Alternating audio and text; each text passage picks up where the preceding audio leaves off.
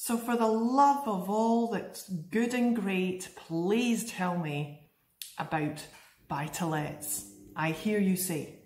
No problem.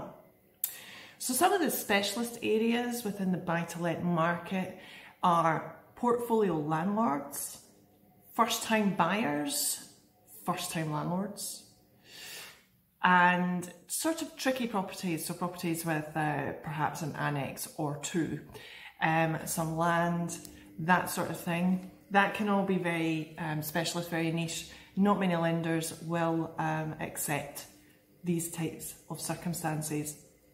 So again, it's about having a chat, finding out about what your circumstances are, what you're trying to achieve, and then finding the lender who will suit your circumstances. A lot of portfolio landlords, for example, were caught short with the new affordability rules, and they are a pain in the backside, or in Scotland, as we like to say, the bahookie. Definitely worth a phone call for portfolio landlords.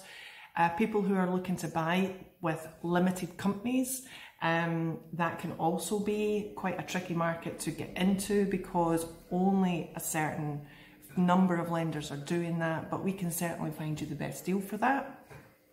And first-time landlords, goodness gracious me, everybody throws their hands up in consternation if you're a first-time buyer, first-time landlord. However, we know of the lenders who are able to look at these types of cases, take into account what you're trying to achieve.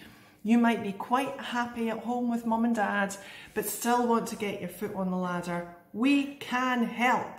We can do it, you can do it, everybody can do it.